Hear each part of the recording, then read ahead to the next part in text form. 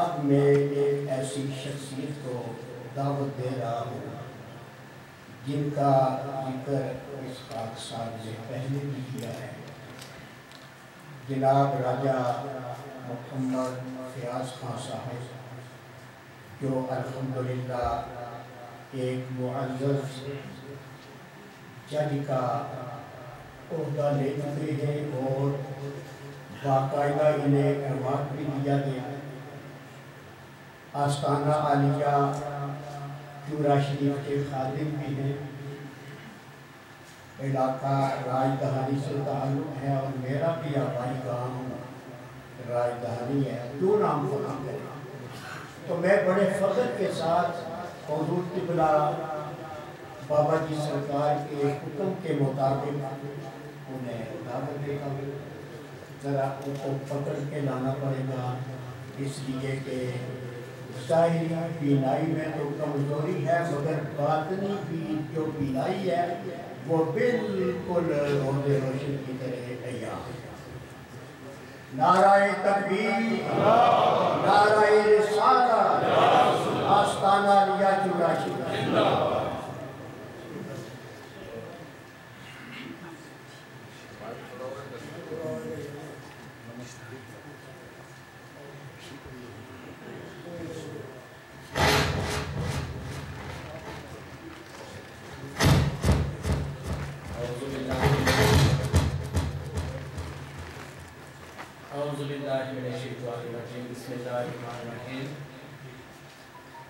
My first point is that before I spoke, and unlike judges elsewhere where we speak without permission, and people need our permission to speak, I asked our most honourable and respected Pirsad if I had his permission to speak. And in my view, that underscores the importance of the society in which we are sat and the importance of the occasion in which we are here. So, having confirmed the permission I have to speak, my first thing to each and every one here, starting from Pirsad himself as the esteemed leader and his esteemed colleagues and everyone here, Assalamu alaikum. By way of introduction and by way of connection to Pirsad, it's appropriate that I share with you my own personal account, which is that as far as I can remember, Pirsad has always been in my life. And our connection to Pirsad and his family goes back generations.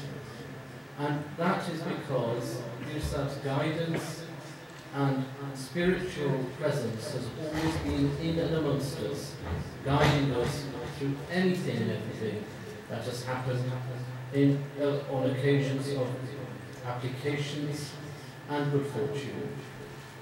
I asked Pirsad for his permission to go to Hajj when I was 11, and Pirsad's own words were to me, "You will go." And I share with you now that I went to Hajj on the 2nd of June 1989. That was one day before my 12th birthday. The importance and significance of that won't escape you. It is the age at which Hajj becomes compulsory. That goes to confirm, doesn't it, in my view, evidentially, that Pirsad's acknowledgement and prayers are with you only if you ask. So you need to ask. You need to attend occasions such as these so that you can be part of the prayers that he can make for you.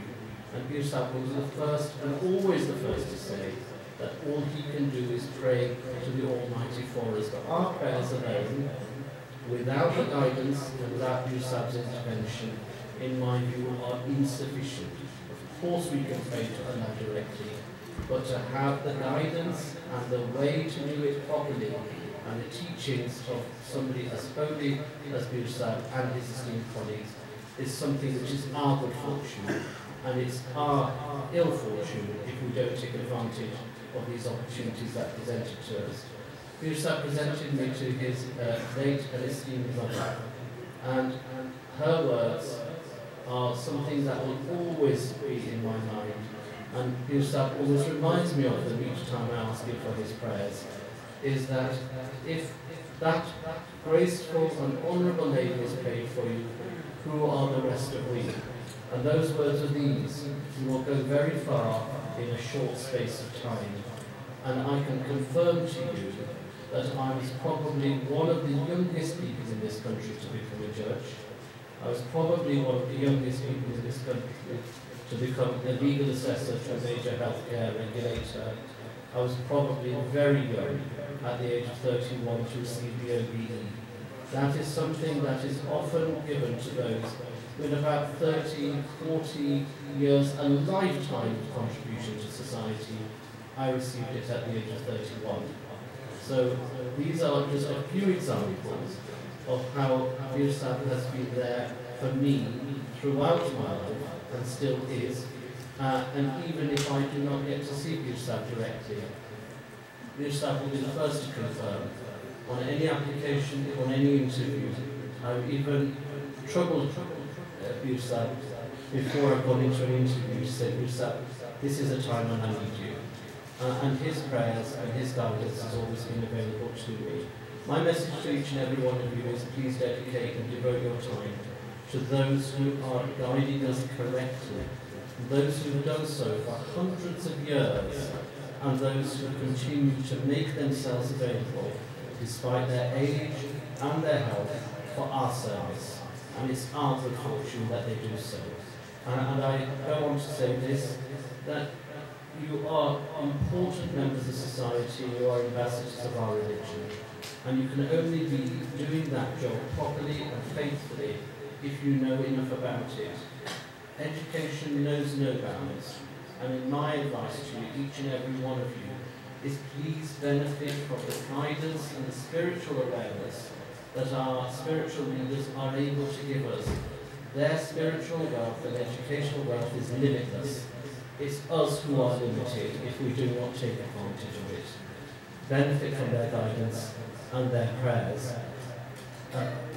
In terms of worldliness, please educate yourselves and become proper, full members of society, whether that be in the professions, the legal profession, which is my own. I spent 18 years as a barrister, now I serve as a full-time judge. There are others, teachers, doctors, who make a very valued contribution to society, and indeed their own personal ambitions are satisfied, and those of their family. And in my view, each and every one of you has the capability of doing that, or indeed your children do. Please keep them engaged.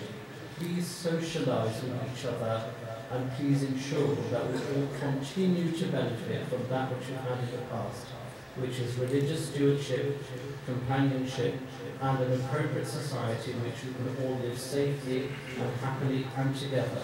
So ultimately, my basic message is this: please benefit from what we have on this stage, because it's beyond words. Thank you very much indeed. Assalamu alaikum.